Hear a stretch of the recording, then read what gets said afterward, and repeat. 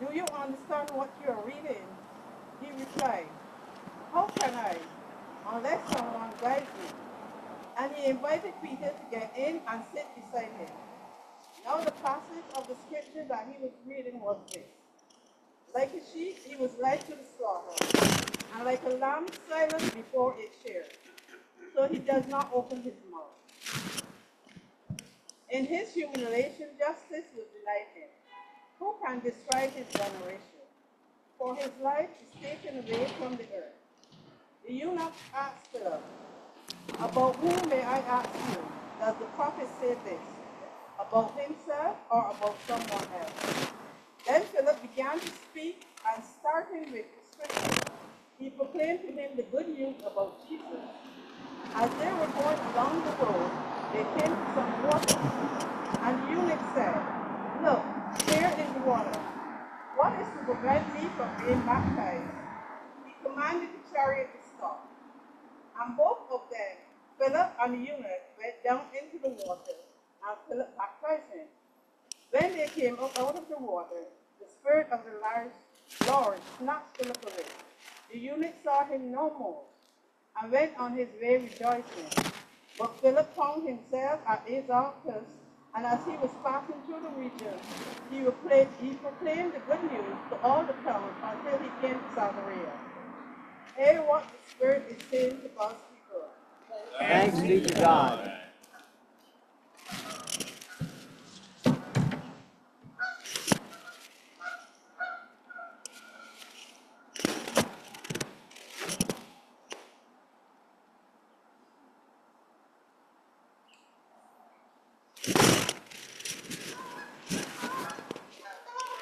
The psalm appointed for today is found on page 4 in your bulletin, Psalm 22, verses 24 to 30.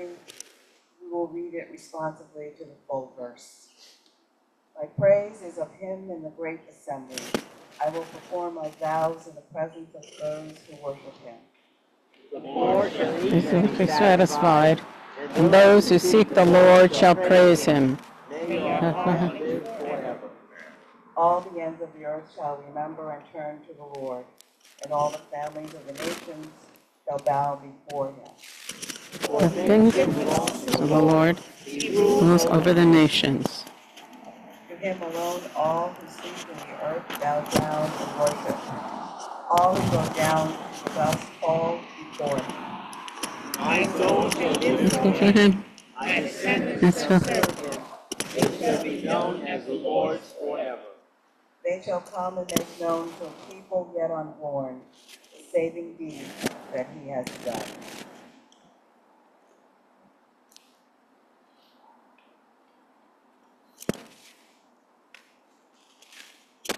The second reading is taken from 1 John chapter 4, verses 7 to 21.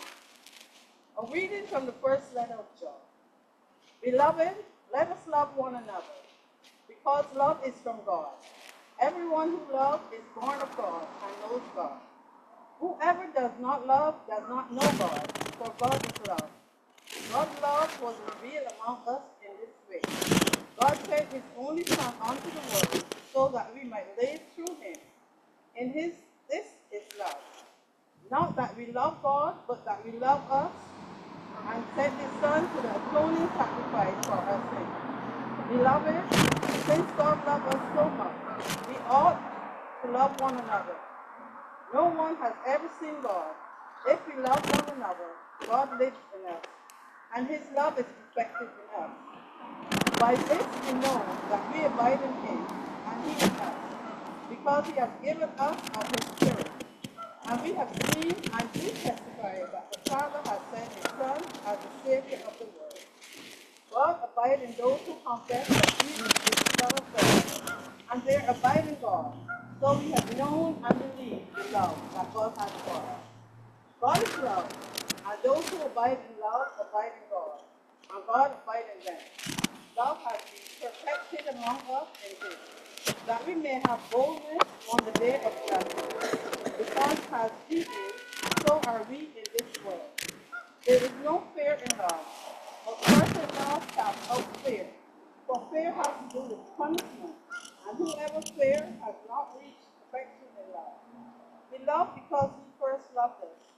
Those who say, I love God, and hate their brother or sister are liars. For those who do not love a brother or sister whom they have seen cannot love God whom they have not seen. The commandment we have from him is this: those who love God must love their brothers and sisters also. Hear what the Spirit is saying to God's people. Thanks be to God.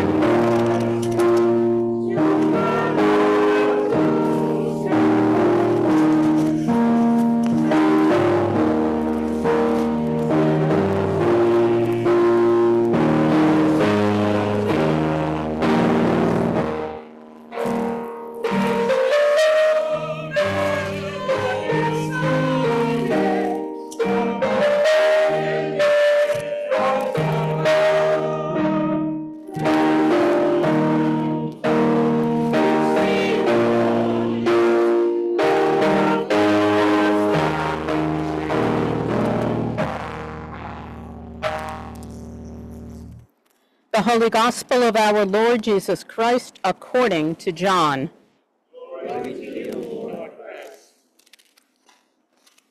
Jesus said to his disciples, I am the true vine, and my Father is the vine grower. He removes every branch in me that bears no fruit. Every branch that bears fruit, he prunes to make it bear more fruit. You have already been cleansed by the word that I have spoken to you. Abide in me, and as I abide in you. Just as the branch cannot bear fruit by itself unless it abides in the vine, neither can you unless you abide in me. I am the vine, you are the branches. Those who abide in me and I in them bear much fruit, because apart from me you can do nothing. Whoever does not abide in me is thrown away like a branch and withers.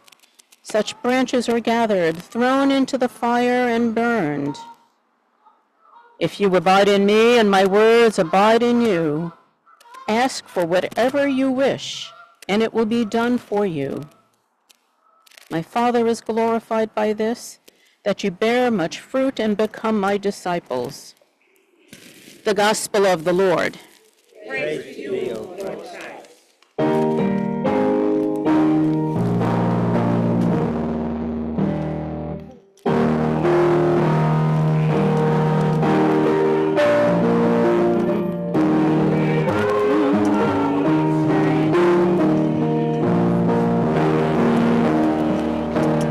I'm going to try to fix that again.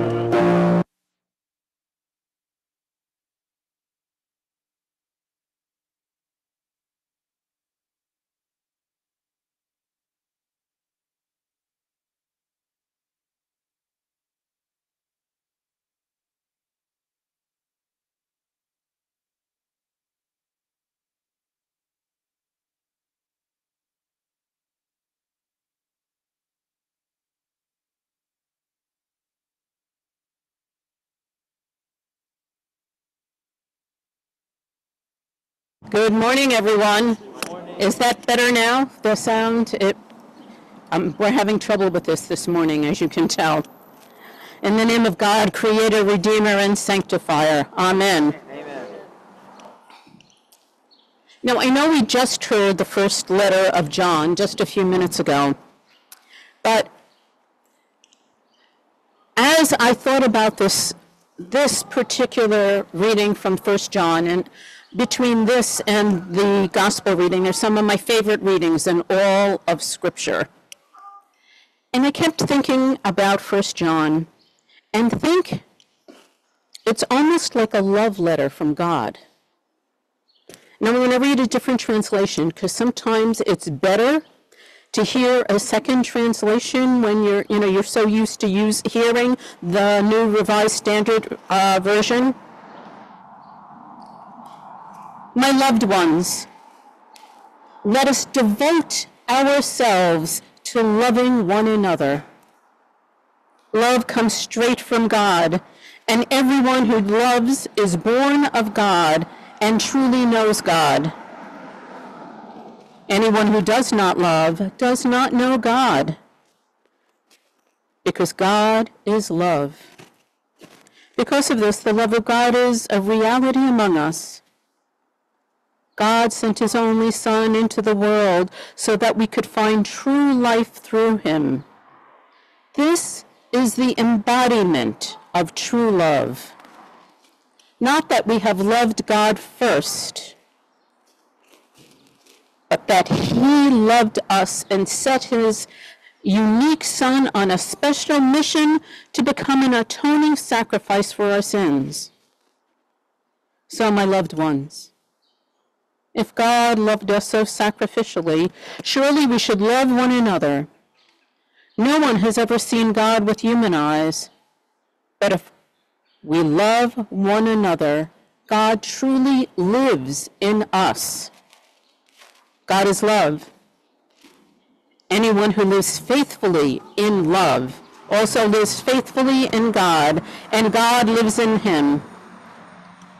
Love will never invoke fear. Perfect love expels fear, particularly the fear of not having God's love being accomplished in its mission among us. We love God because he first loved God. And then it goes on to say, he gave us a clear command that all who love God must also love their brothers and sisters. We know that, right? We know it. How many of us do this really well? All the time. And if anyone is raising their hand, you would really be in great denial or actually lying. So, I could recite all those sins that we all really sink into. And we don't need that. We know what they are. I think we know what they are. And yet, we're still stuck in them. And sometimes we are justified, or we think we are justified because we think we're right. How many people do that? Right? We do. And so what I'm seeing from you all, or at least most of you, not everyone raised your hand, that you know this. And yet, we have loud geese this morning, and they know that too, and I'm sure they're trying to figure out what we're doing out here, since we're not usually out here. Okay? Yes, we don't know what they're saying. Amen. Okay. So, now the gospel reading definitely reinforces us. And of course, the first letter of John and the Gospel of John are assumed to be written by the same person. So the fact that they parallel each other in many ways is not a surprise. And it's about the vine and the branches, a wonderful, wonderful parable. And I don't know of those of you who pay attention in the summer where I'm not wearing shoes and socks and long pants, etc. I have a tattoo on my ankle. How many of you remember that? Okay, some of you? The vine and the branches are on that tattoo. That's how much I think it's important. Now, I learned something last night. Usually all the reading I do for my sermon is earlier in the week, as you can imagine. That's when we do it. And there's this one person I love reading, and she generally sends it out early Sunday morning, which is a really horrible time for those of us who preach. But I do read it on Sunday morning, and last night, she sent it out by accident last evening. So I got to really not only read it, and now let's wait for the plane, but really think and pray about it like I can't generally. And I'm going to say up front, those of you who studied French may know this already, but I've studied a few different languages. One of them was not French. So, remember, the Gospels have the words abiding and abode, which is the abode is related to that, and vines. And it's almost like a mixed metaphor, you would think, right? Unless you know French, and maybe some other languages that I don't know. The French actually, I'm quoting, the French actually have a word that combines vines and abodes into a single idea, and please forgive my French pronunciation, terroir. I can see some people shaking their heads because you've studied French. Terroir means the characteristics of habitation, and I'm reading hers now, geography, climate, geology, make their way into the wine, the fruit, the milk, the cheese, the vegetables and herbs that grow in that location. Quite literally, terra is dirt. Terra firma, if you know that Latin. Now, this is her again. The soil of a place produces a unique fruit which bears the taste of the ground itself. Now, not knowing French, but having gone to Hawaii, as you know I did, everything in Hawaii tasted different. Now, some of you I know had been there, and I don't know if you noticed that, but even I have in the morning cacao, it's healthy and everything. The cacao that is produced in Hawaii has this taste that is present in fruit, in vegetables that are not imported and everything. And I can't tell you what the taste is like, but I know it now.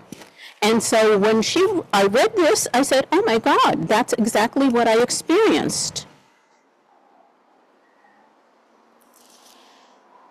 So this is Barbara, and I'm blanking on her name because I didn't write it down. Vine and abiding or abodes. This is the organic mutuality upon which we depend. So now I'm back to me. What would it look like if God really permeated all of who we are? All of what we do, all of our being. That's what this is asking us to do, to ask God in that place, Frankly, if we did this, we would definitely not believe that we are the center of the world or even the universe, because many of us do. Some, all the time. I will not mention a certain political figure who embodies that. But all of us sometimes.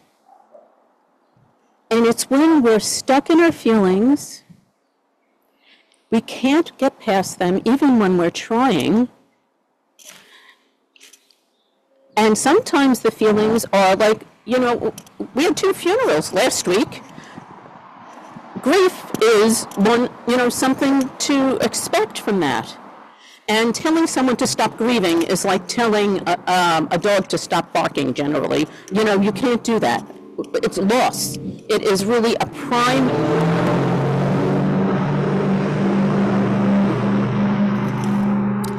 It's a primary emotion. And we have to inhabit the grief, the loss we're feeling, which is like terroir, and my bad French, but it really is like that. You can't push the feelings away, but we have to be honest and not sink into them and go to bed for 3 days, which sometimes we do, to be present what we're feeling. Frankly, if we push away feelings like anger, and how many of us get angry? Every single one of us, I'm sure, some of the times. It's just part of life. But sometimes we feel free to act on our anger, even when God is not wanting us to do that. And I'm not going to tell you this is easy. Sometimes anger is justified. I mean, someone's done something wrong, or there's a system in this country and maybe other places of institutionalized racism. Institutionalized. And I'm blanking on the word because I'm off the written track. Misogyny, etc., etc., etc. Institutionalized homophobia, transphobia. We institutionalized everything. It's in the entire culture, from laws sometimes still, to even unstated things where people do not look at themselves. I'm not telling you I know the entire answer, because if I could figure the answer out, it would have been simple enough that 200 other people would have been able to figure it out before me. But I am going to tell you, regardless of all of this, we are called